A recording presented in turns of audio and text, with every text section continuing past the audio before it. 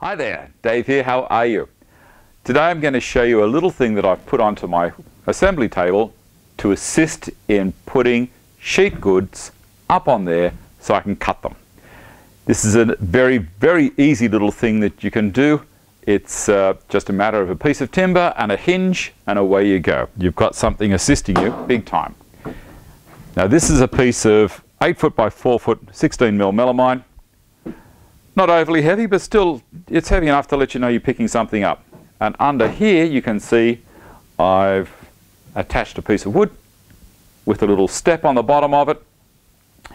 Want to call it a foot, we can call it a foot, and a Scotch strap hinge.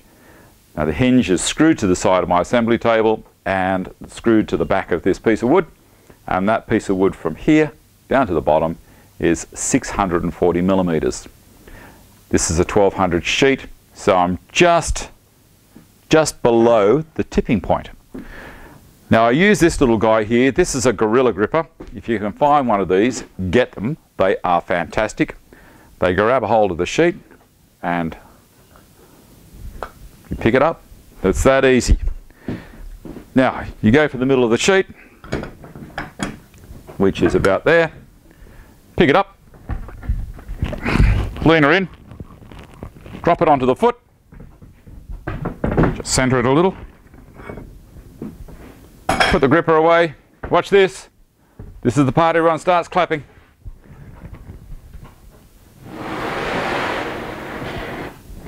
How easy was that?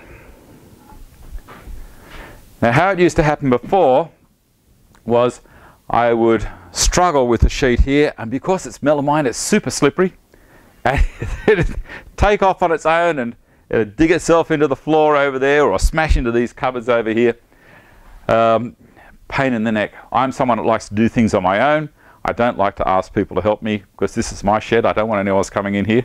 So I need things to help me out. And this little guy here does a great job. Again, it's just a bit of 6 by 3/4 pine, and I've screwed a bit of a foot to the end and a little lip there so sheet can't slip back off it. And underneath there is a hinge, and the top of the when I've got the board upright, it's exactly level with the top of my assembly table. When I'm not using it, it just sits there. If I wanted to be super smart, I could put two here. About 2 feet apart would probably do it. And that way I've got really good balance on the sheet as I'm tipping it up.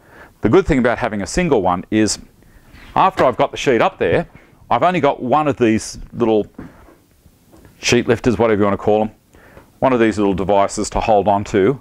If I had two to try and grab, I don't have 3 arms, it'd probably be a little bit awkward. So I just lower that back down without it smashing, and there we go. Now I can use the sheet. I can run the sheet through the table saw. I can dock it up here if I wanted to, or with the Festool track saw. Do whatever I want. Okay, see you later. Thanks for watching.